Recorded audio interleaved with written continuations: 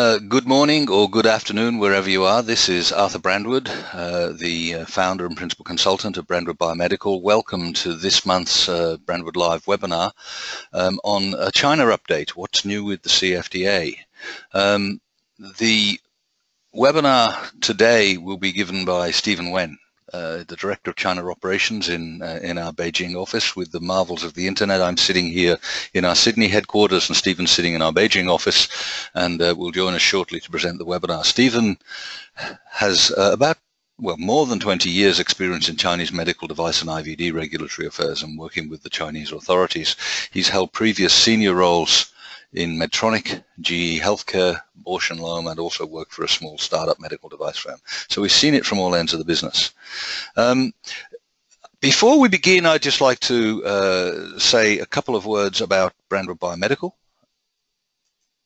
If I can persuade this slideshow to work, there we go. We're a medical devices and IVDs regulatory reimbursement and clinical consultancy, and we really try to bring a global perspective to what we do. We have offices here in Sydney and in China, also in New Zealand, Hong Kong, and Taiwan, and a global network of trusted partners that we work with to deliver a global service to our clients. To do that, we think it's important to do two things. Firstly, to be highly engaged with the industry and with the regulators, and to be highly networked. That means that we do things like we provide training and support to regulatory agencies, we provide input to guidance and policy development, and we support industry associations to do that. Stephen and I, for example, both get involved with the China FDA through setting up their CIMDR meeting. We get involved with the Asian Harmonization Working Party, and here in Australia support our industry associations, Biotech, to deal with TGA. That's important because it means that we then have a much clearer understanding of what's going on in the industry, understanding of the regulator's perspective, and they get to know us, and that builds a position of trust and credibility. So that's a little bit about the way we do business as a firm, and the kind of outlook we have. But enough of that. I'd like to move on to the webinar. Just a little bit of housekeeping. You should be looking at a screen, something like this.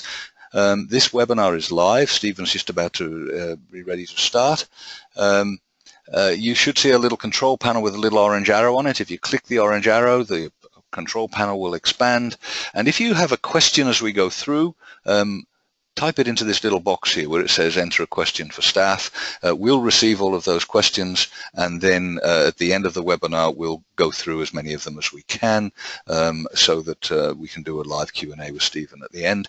If we don't get through them all, we will still have all the questions, and everybody will receive at the end an email with a link to the slides and a recording of the webinar, and also we'll compile a written response to all the Q&A so that all the questions do get answered. So without that, it gives me great pleasure to introduce our Director of China Operations, Stephen Wen, who's going to talk about a China update, what's new with the CFDA. And we're really talking about what's happened over the last year. We did one of these updates in March last year. This is an update since what's happened since then. So Stephen, I'm now going to hand over control to you and let you present your webinar. Yeah, thanks, Arthur, for your introduction.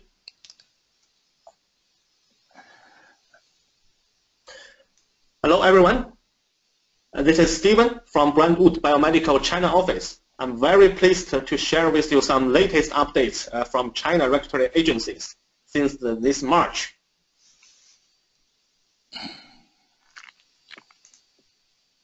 So today, I'm going to talk about 6 topics as below. So first is about the revision to the Decree 650 and the Order 25, which is the GCP implementation. And the second wave of clinical exemption list and the prioritized device evaluation pathway and the updates of the innovative evaluation pathway. And lastly, it's about China new RoHS requirements.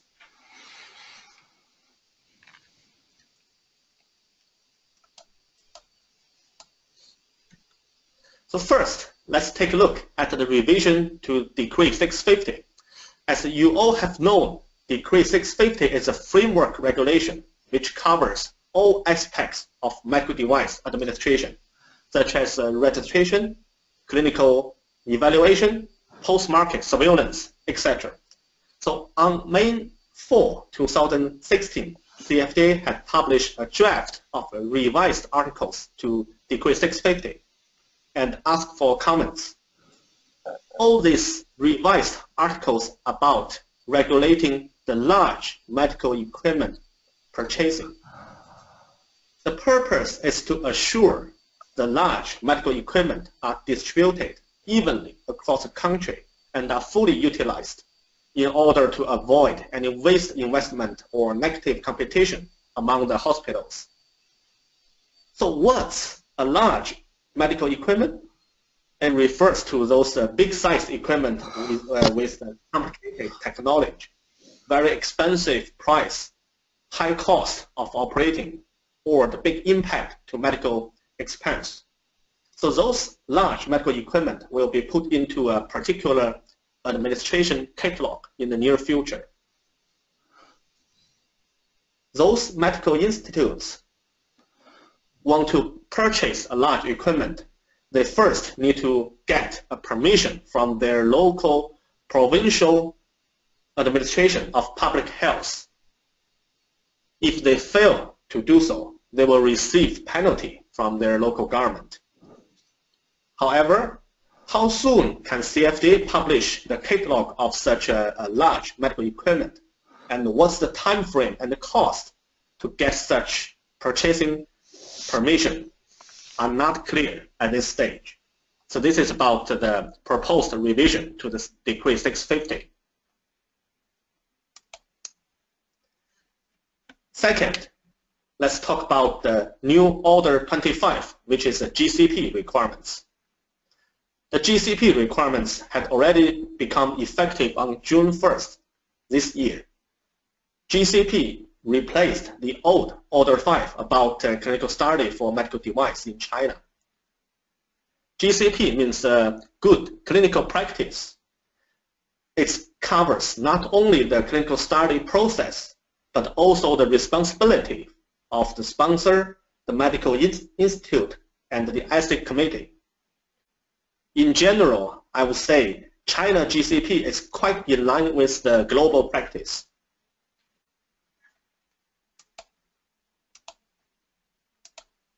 So what are the main changes brought by GCP against the old Order 5?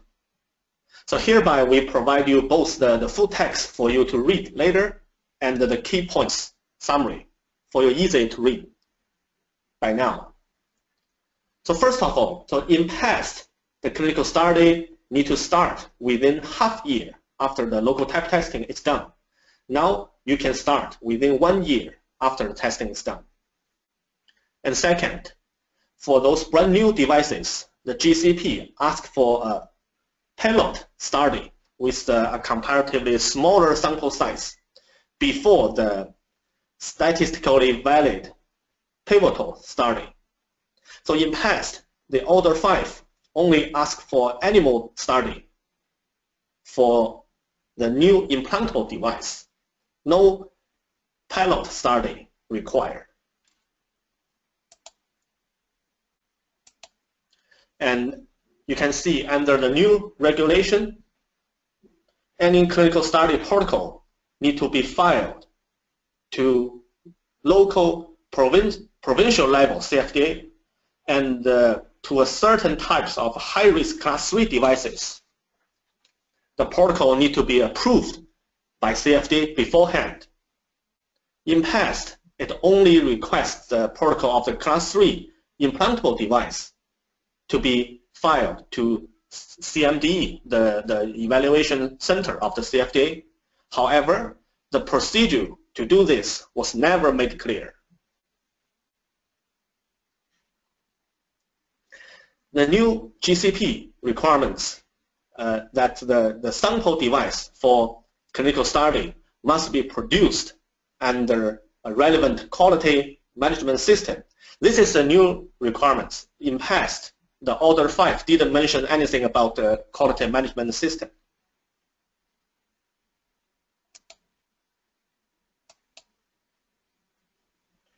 And the new GCP specified the concept and the requirements of the multi-center clinical study.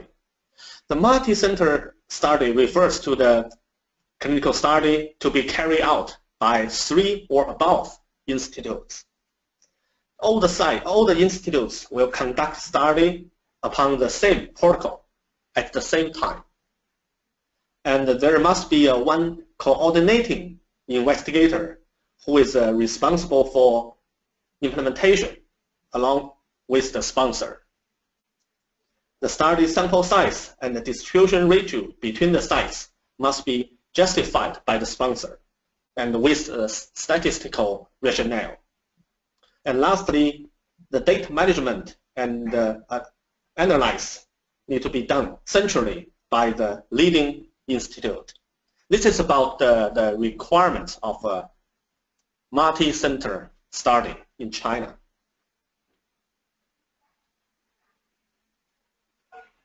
And the GCP specified the responsibilities of the ethics committee. This is new. And lastly, GCP requests the clinical institute to keep the study documents for at least 10 years, and the sponsor shall keep the documents until the device is not used in market anymore. This is longer than before.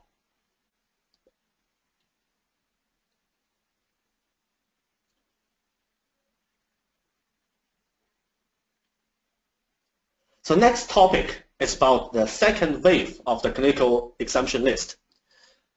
As we introduced on our last webinar, if your device is already been put into the exemption list, then you don't need to do the clinical study in China or writing a clinical evaluation report according to the CFDA's guidance. You just need to make a comparison to the device description in the exemption list and make another comparison to a substantially equivalent device which had already been used in China. Then you can do the submission. The Wave 1 exemption list, which was published on October 1st, 2014, included 488 Class 2 devices and 79 Class 3 devices. Now, CFDA had posted the draft of the Wave 2 exemption list on May 20, 2016, which include 259 Class 2 and 93 Class 3 devices. We anticipate the Wave 2 exemption list will be officially released in the next few months or so. So we are keeping our eyes on this progress.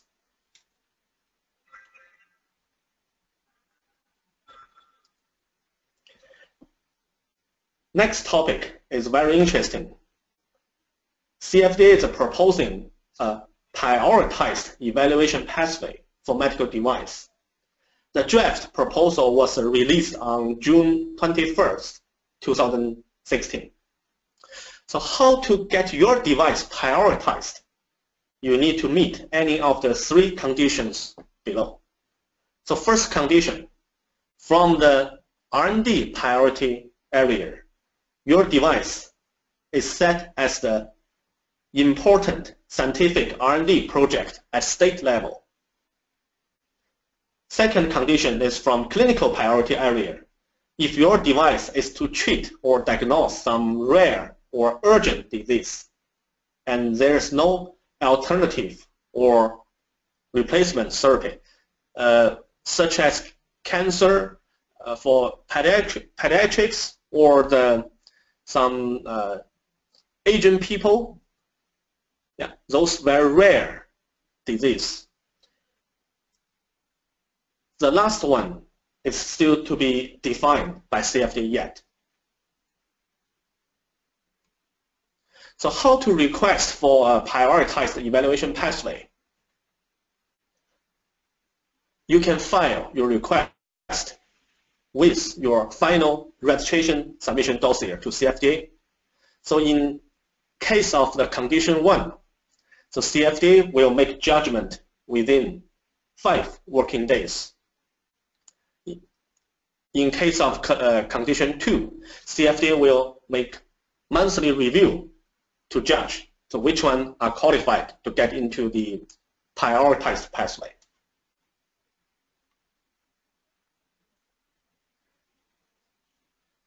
It's interesting to make a comparison against the innovative pathway and the prioritized pathway. There are some differences.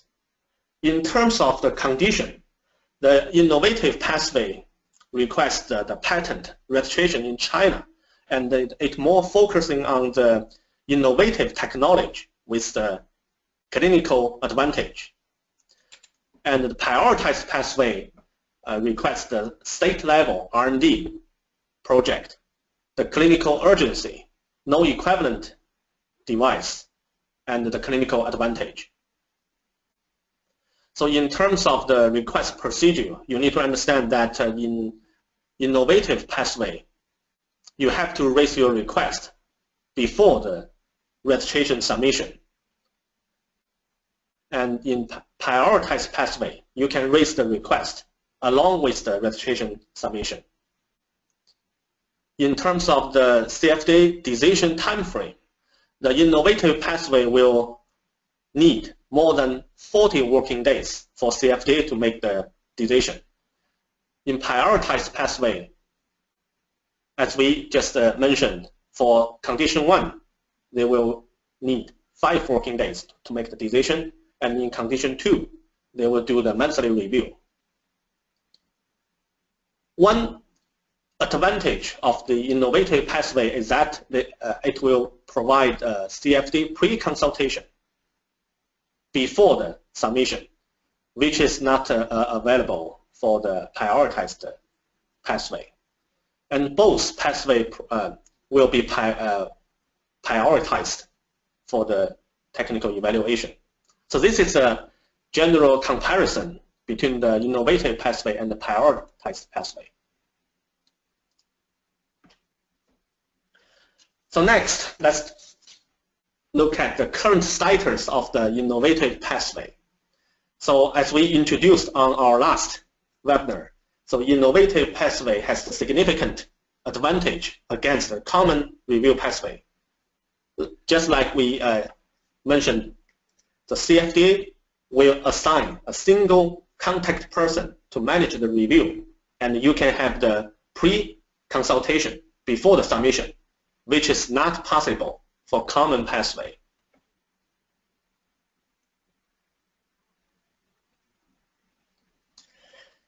Since the innovative pathway had been implemented in March 2014, so up to date there were totally 67 devices had been qualified to get into the innovative pathway.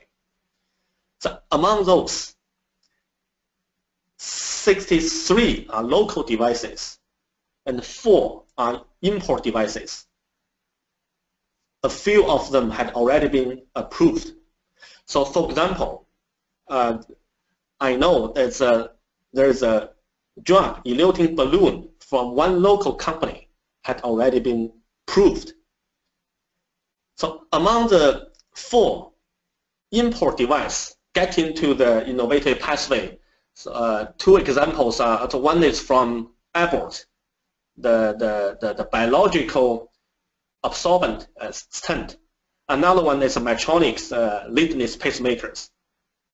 In past, so people believe that the innovative pathway is only favorable to the local manufacturers. But now we have seen that in some cases that the multinationals can also get the innovative pathway.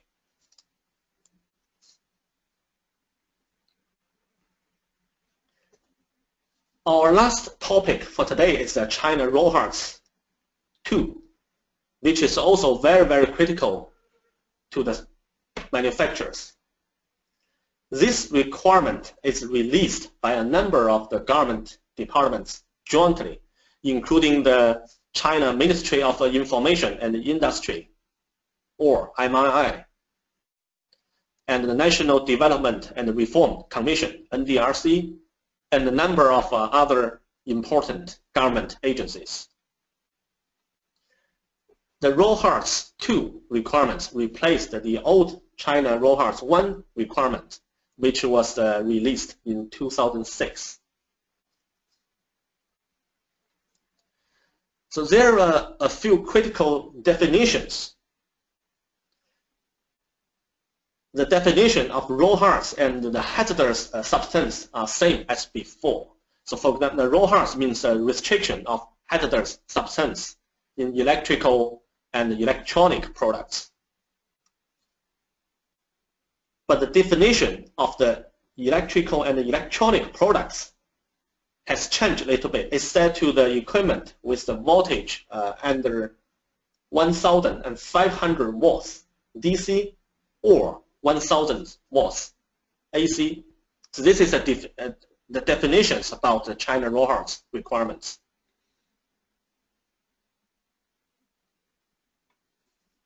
The content limits of the hazardous substance is still same as before. The difference is that China will publish a product list for mandatory compliance shortly.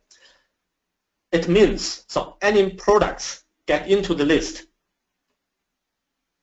must make sure the hazardous substance be lower than the limit set above.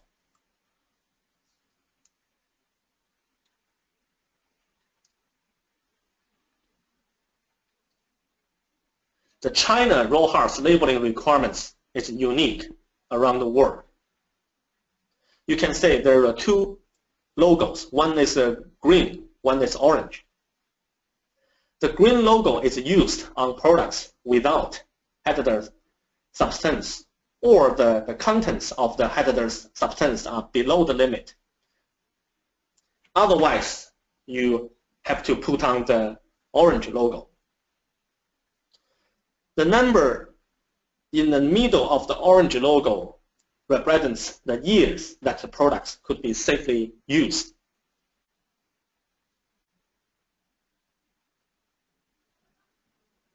If the orange logo is used, you also need to put a table in the user manual to indicate the name of the hazardous substance content in each part of the device. You can see in the table that the letter O means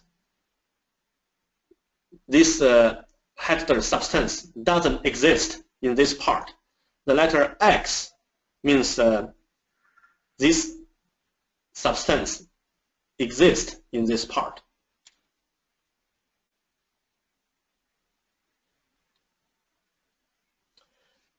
You can refer to some China local standards to check the details of the RoHS content limit, labeling requirements, or test method. So for example, for the content limit, you can refer to the China local standard GBT 26572-2011, which is the requirements of the concentration limits for the certain restricted substance in electrical and electronic products. And for the labeling requirements, you can check the standard ISJ/T11364 2014, so which is requirements about the logos and the tables.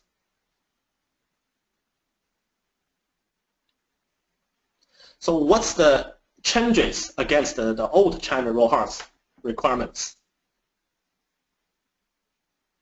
So first, you can see that the scope of the requirements had been expanded from the electronic information products to electrical and electronic products. So the scope is much broader. And a mandatory compliance list will be published. Any products in this mandatory compliance list must have the hazardous substance below the limit. Under the old requirements, there was a key inspection list, but now it's removed. So this is the comparison to the old China RoHS requirements. So what's the difference to the EU RoHS requirements? So first, China has a mandatory compliance list, where EU requirements doesn't have such a mandatory compliance list. And China RoHS requirements doesn't have an exemption provision as the EU requirements. So in terms of the compliance evidence, China will request not only the design and the manufacturing documents, but also the labeling information, as we just introduced earlier, the logo plus the content table in user manual.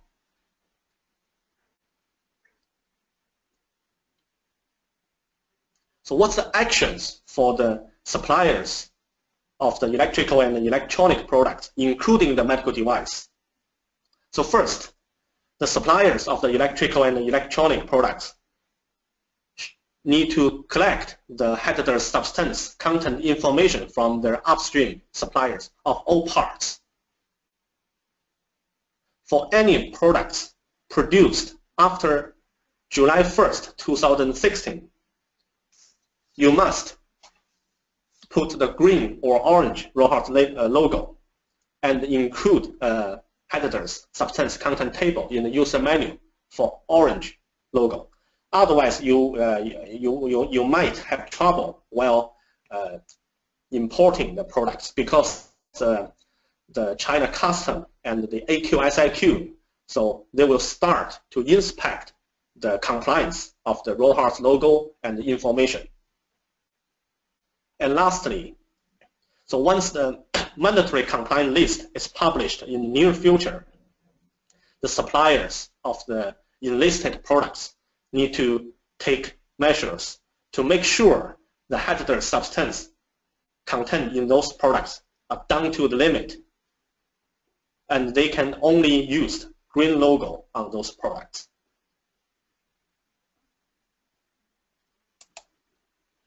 Okay, that's all for today. So thanks for any questions. Thank you, Stephen. That's a fascinating introduction, and it never ceases to amaze me how much change happens in China. Almost every week there's a new change coming out of CFDA or one of the government agencies. A bunch of questions have emerged. I'd just like to take the chairman's prerogative and ask the first one. Firstly, while we do the presentation, I'm just going to change the screen. Here we go. Just a moment. So I'd like to ask Stephen first. Just generally, what are the 2 or 3 biggest impacts with all these GCP changes? There's a lot of detail there, but if you're a manufacturer trying to enter China and bring a clinical trial, what are the biggest impacts, Stephen? What's maybe the 2 or 3 things that you really need to be aware of? Good question, Arthur. So first of all, so I believe that GCP will definitely increase the quality standard of conducting clinical study in China, because it formalizes the process and sets more specific responsibilities of all the involved stakeholders, like the sponsor, ethics committee, and the medical institutes. And second, so during the review cycle, so CFDA may come back to check the compliance of the GCP, including the completion and the accuracy or the authenticity of the documents, including the original records, the firms, or the study protocols or ethics committee's approvals, etc. So both the medical institute and the sponsor must be very cautious to make sure their operation during the clinical study are in compliance with the GCP. Okay. And lastly, yeah. Sorry, pardon? Carry on. Yeah. So I mean, so as a result, so we also anticipate the cost and the time the sponsor spent in the clinical study in China will significantly, increase. Indeed, indeed. I'm sure it will.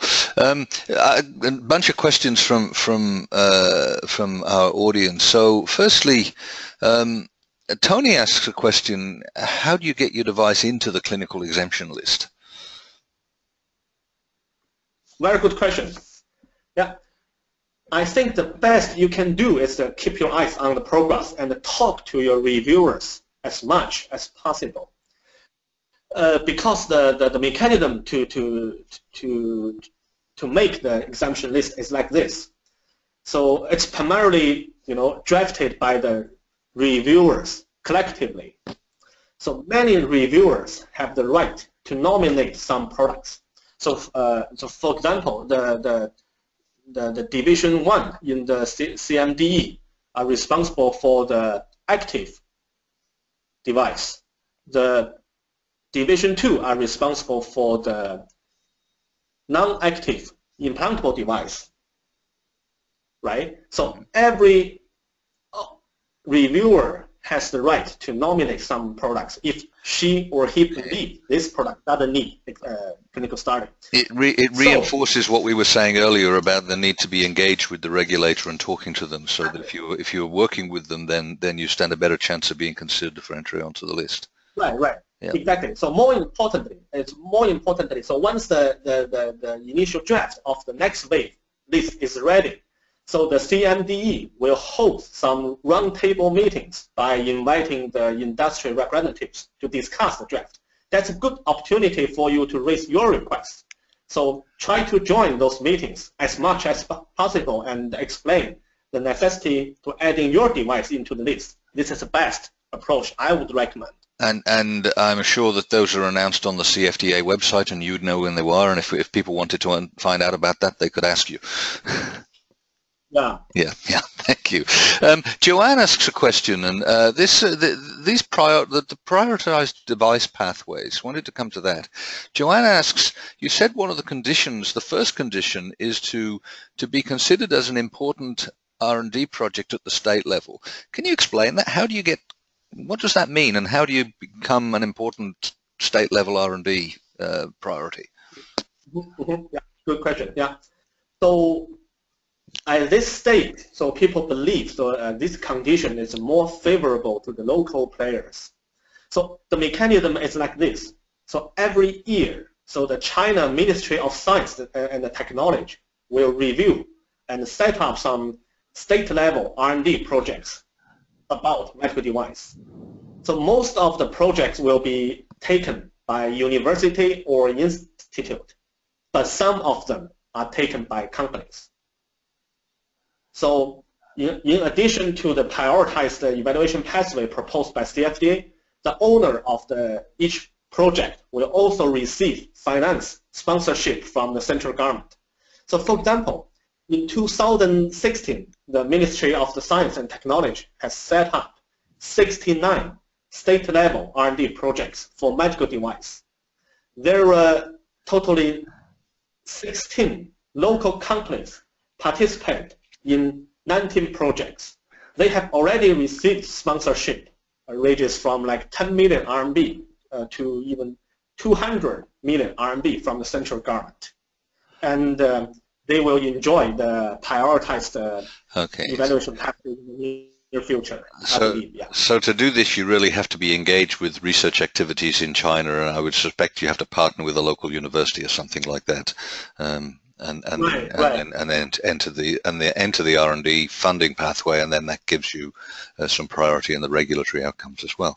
Okay, thank you. That's clear. Thank you. Let me see what other questions we've got here. Danica asks a couple of questions actually. Danica asks about ROS labeling. So, is the labeling for ROS expected to be on the device itself or just on the packaging? Good question. So ideally, the logo need to be on the device itself where possible. However, to some device with the smaller size, or for the implantable device, for example, for the pacemakers stent, it's not realistic to put the logo on the device itself, right? So you can put on the box as well. Right. So for the external equipment, external big equipment, you need to put the logo on the device. Okay, understood. And does Stuart asks about Roche. So does Roche 2 apply to spare parts or just the finished device? Good question. So my understanding of the requirements is if that's the system, you need to put the logo on both the main machine and those individually packaged parts, because it's possible. So that in case of the systems that different parts or different unit, the machine may have different RoHS table, RoHS logo. For example, the main machine is green logo. It's possible, but some parts, some individually packaged parts, may have to use the orange logo because it does has the hazardous. Or the other way around, you may have some parts which are free of the hazardous components, but the whole machine requires the orange logo. Okay, understood. So it does apply to the separately supplied spare parts.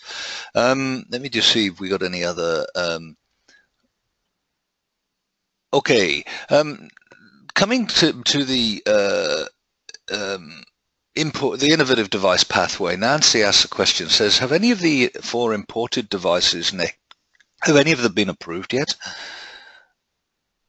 I believe not. It's because the innovative pathway, you start by very early stage, right? So before the submission. So as far as I know, so no, not approved. Just get into the innovative pathway list, but not even submitted yet. Right. I think there are some submissions have been made, but I don't know. So we've not seen any actual approvals for importers at this stage. Right. Okay. So one point, one critical point about innovative pathway is that so any products in the innovative pathway need to do the clinical study in China. So you need to understand this, that once you request an innovative pathway, it means that you are ready to do the clinical study in China. Okay. That takes time. Thank you. Yeah. Thank you. Okay. Abby, welcome, Abby. Abby asks a question. Abby, I know, is in Toronto, and I know Abby's in Toronto because Abby used to be one of our employees here in Brandwood Biomedical and is now based in Toronto. Welcome to the webinar. And Abby asks the question, where can the list of state-level projects be accessed? Is it available online? Is that information available, the state-level and R&D projects? Yes, the information are open. If necessary, so we can provide a list. Okay, in the email that we'll send around, maybe we can provide a link and send that on. Okay, thank you. Jeremy asks, coming back to clinical trials again now, under the Order 25 for multi-center trials, it mentions that sites must start at the same time. How precise is that, Stephen? How much flexibility? Because clearly not everybody's going to start on precisely the same day. I understand that the intent is that they should be broadly contemporary, but not exactly the same. Is that right? Right, I think so. It doesn't mean that you must start at the same day, but in general, it needs to go in parallel according to your protocol. Thank you, thank you. So it's a broad requirement that all sites are working at roughly the same time. Okay. Now, again on clinical studies, Danica asks another question. If the device does not have a clinical study in the country of origin where it was manufactured, what information do you require for registration? It depends. So as we introduced, there are three pathways to submit clinical evidence, right? So it's possible that your device had never done any clinical study in your own country. It's possible, right? But in case that your device had already been put into the exemption list in China, so for example, there are many simple class 2 device has already been put into the exemption list. and you don't have the clinical study report in your own country. It doesn't matter. So you can, as far as it's in the exemption list, you can just follow the requirements, just make a comparison to the comparison list and the substantially equivalent device in China. Yes. Yeah, and second pathway is even your device is not in the exemption list, but you can make a comparison to another substantially equivalent device which had already been used in China. You can write a CER, clinical evaluation report. It's not a mandatory requirement that you must do any clinical study in your own country. Okay, thank you.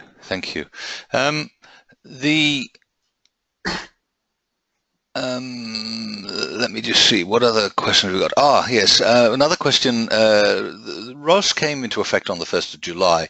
Do companies need to do anything now, or do they wait until this mandatory list is published? Yes, of course. They need to take actions by now. So they need to put the correct logo and the table in the menu. So whatever the green logo or the orange logo. The mandatory compliance list means that for any products get into the list, you must take measures to reduce the hazardous substance down to the limit. So for example, if you have one product, now you can use the orange logo.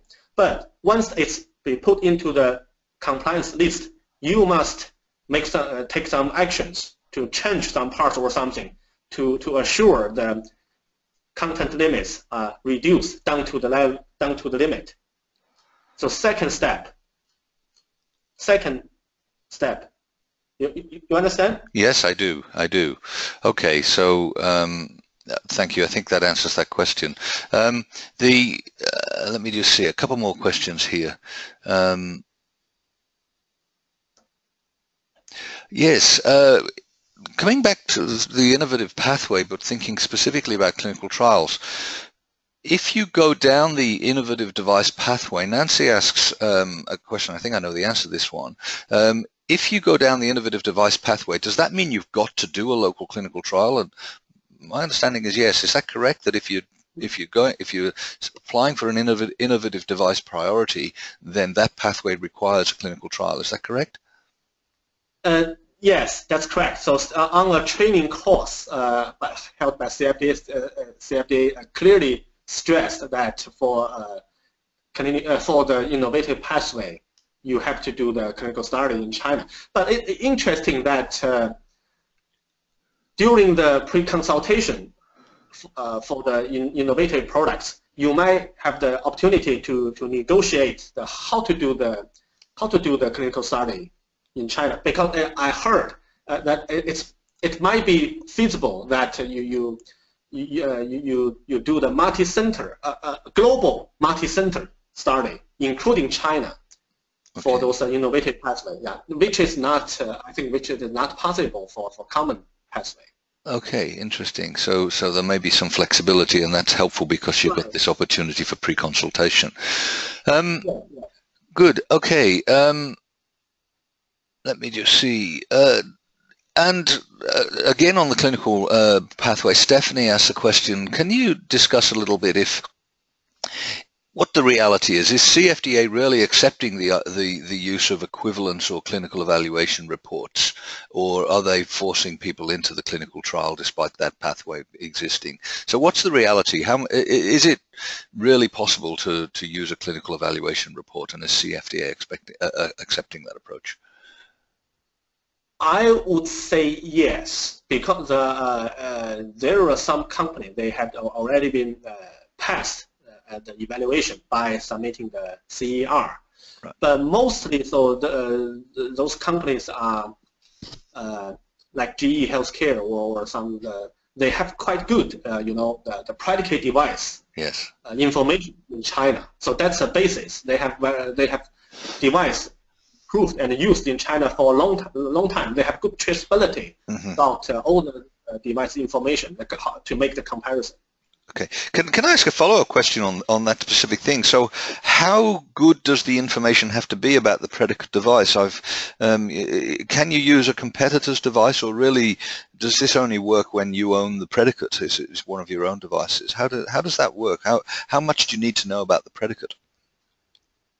So far, CFDA strongly prefer your own predicate device, because their point of view is that if you use the competitor's device, so how you make sure that the information are sufficient and accurate? Because they ask you to make a very, very detailed comparison. Mm-hmm. So like the production process or something. So how can you get those information from a competitor? So if you use the competitor information, they will ask you to submit a formal like agreement with the competitor that you are used those information legally, but it's very difficult. You can imagine that, right? Thank you. Okay. Yes. So really, it's easier if you're using your own device as a predicate. If it's somebody else's, then you've got a bit of a job to do to justify that you've got enough information and complete information. Okay. Quick one on GCP guidelines. Manish asks, are the GCP guidelines available in English? I don't believe they are, but and I know we've attempted a simple translation here, but we've not published anything. Are the guidelines available in English at the moment, or do you have to get them and do a Google Translate yourself? For GCP, yes, we do have a few versions of the English translation. It's done by some companies or the China Medical Association or something. But to be honest, as I read, the quality is the translation quality is not perfect. But anyway, that's good for reference. We can share with you that. Okay, so we'll perhaps send around a link for an English language version. Coming back to Roche, another question here. Danica asks, is this requirement for Roche, is it a CFDA registration requirement, or is it primarily an import requirement? So who's going to police Roche? No, this is not from CFDA. It's from the, as we shown on the slide, it's from a number of the other agencies jointly. But that's very, very important, because those agencies, those government agencies, including the China Ministry of the Custom and the AQSIQ. Right. AQSIQ is the administration of the quarantine service. So yeah, they're going to check the RoHS compliance during the importation inspection. So this is very, very serious. Okay, so this is something you have to get right, because it will be checked as it enters the country. Okay. Question from Ray. Make sure I understand this. Do product renewals submitted now need to have the same? This is a more general question. Do product renewals which are submitted now need to have exactly the same models and things like pack sizes registered as was in the original, or can this be generic? I think the question, and it applies for class 2 and 3 devices. So if you've got an existing registration which perhaps declares particular sizes or so on, do you have to have exactly the same, or can you make it more general when you renew? No. So actually, theoretically, you cannot make any changes to the products, including even the description or the model numbers or something. So the products and the submission scope must be exactly the same as the initial approval. The only exception is you can delete some models or remove some parts, but you cannot change anything or add anything. The only thing you can do is you can say some of the models are obsoleted, so I can remove that from license. That's the only thing you can do. Okay. Yeah. For any other changes, you need to go for the product change pathway. Okay, and what would be, Stephen, what would be your recommendation? So say a manufacturer intends to introduce maybe a new size, a new pack size, or a new variant, and they're coming up for renewal. Should they do the variation first and then do the renewal, or should they introduce the changes in the renewal? What's the best way to do this? So first of all, so you cannot combine those technical change along with the renewal submission. You have to do separately. But you can do in parallel or one before another. So it's up to you. So the principle is, so which one is approved first? So which one can be implemented? So it means that if the renewal is approved first, you can continue to sell exactly the same products as before. You cannot sell the variant. You cannot sell the new products, right? Okay. So once the technical change application is approved, you can start to. Oh, I see. So that's a separate application which runs alongside, and it can be before or after. Okay, that's clear. Yeah. Thank you. Here's an interesting one from Ram. He's asking, can the device? Can you seek an exemption from clinical trials? I'm assuming if there are two distinct devices in China which together cover the intended use. So this is a bit analogous to the US FDA's idea of multiple predicates. And I know that United States FDA over the last couple of years has really clamped down and doesn't like multiple predicates anymore. So what about in China? If you've got two devices in the marketplace which sort of together cover the intended use of yours, is that possible? Yes. So you can compare to multiple predicate device. Right. So that is possible. Okay. Correct. Thank you. Possible. And CFDA accept that and are comfortable with that? Yes. I think it's covered by the guidance. It does mention that you can compare to predicate device, multiple predicate device for the full indication, right? For the full intended of use. Right. Yeah. Okay. Do that. Okay. Thank you. A couple more questions. We've talked about standards here a few times. Where do you look for standards, Stephen? They're available online, or where do you get these China standards? Yes. So if you know exactly the name and the number of the standard, so you can search on website. There are some Chinese websites they can offer even the free download of the standard. There's some library you can do that. And we can also help them. We can provide a link to that in the email response. A question on the mandatory list that we're waiting on the mandatory ROAS list. Do you have any idea of what medical devices are likely to appear on this mandatory list? Sorry, no. So we have no idea. No idea. There's not been any consultation or anything on that at all. Okay. Finally, maybe I'll just ask one last question. I wouldn't mind if you went over again the three pathways, because we went through them fairly briefly in the webinar. So there's the pathway if you're in the exemption list, the pathway if you're not in the list but you've got access to a predicate, and the third pathway is if you're not in the list and there's no access to a predicate, or there is no predicate. Can you just outline again what you must do in each of those three cases? Okay. Yeah, sure, of course. So the first pathway is the exemption list, right? So once your product had already been put into the exemption list, you need to do two comparison table. So first comparison table is against the definition in the exemption list. So for example, the X-ray machine, definition, what's X-ray machine? You just need to make a comparison to justify. So my device is the X-ray machine, okay, right? So the second is another comparison table is compared to a predicate device. But here it's very, very critical to remember that in case of exemption list, you can compare to the competitor's predicate device. Here the comparison is comparatively simple. For example, you can compare to your competitor's X-ray machine. Mm-hmm.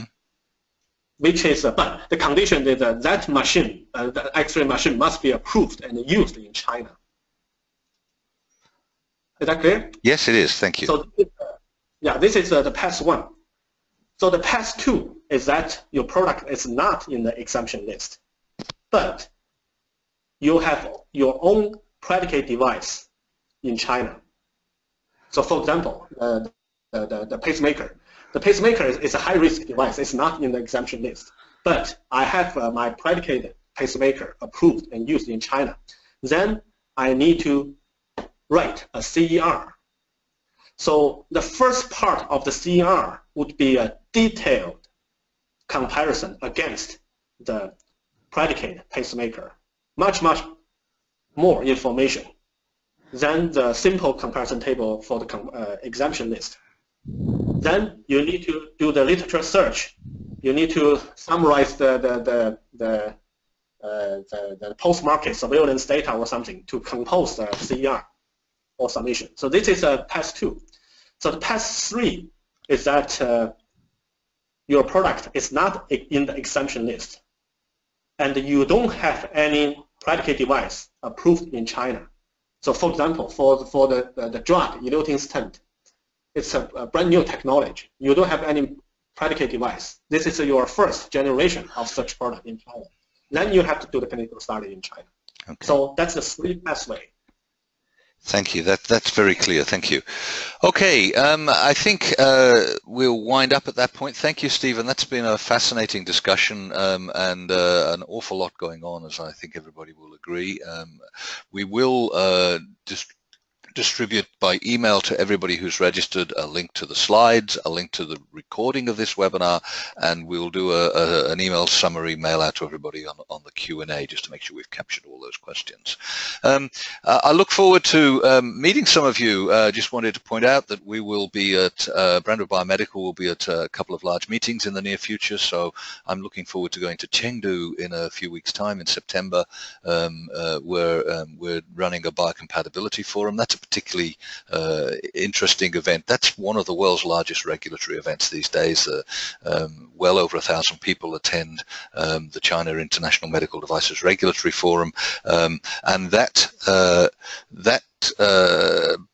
also includes a bunch of subfora where we run one on biocompatibility. We've taken some of the lead experts from the ISO committee that write the 10993 standards to China for the last 2 CIMDRs. This is the 3rd time we're doing it. So that's really the only place in the world where all of those experts together and do a workshop on biocompatibility. So that's an interesting thing. And then in the following week in San Jose, California, in Silicon Valley, we'll be at the RAPS meeting, America's largest regulatory affairs gathering, where a couple of us are presenting. My colleague Grant Bennett's going to be giving a presentation on labeling requirements in this part of the world in the Asia Pacific, and I get to participate in the Conversations That Matter session with a panel talking about the interaction with policy and regulation. We'll be there with a booth. Stop by at booth 105. Look forward to seeing you there. Thank you again, Stephen. A really good webinar, and thank you so much to our audience for listening. We've had quite a large number of attendees this time round, and good day to you all.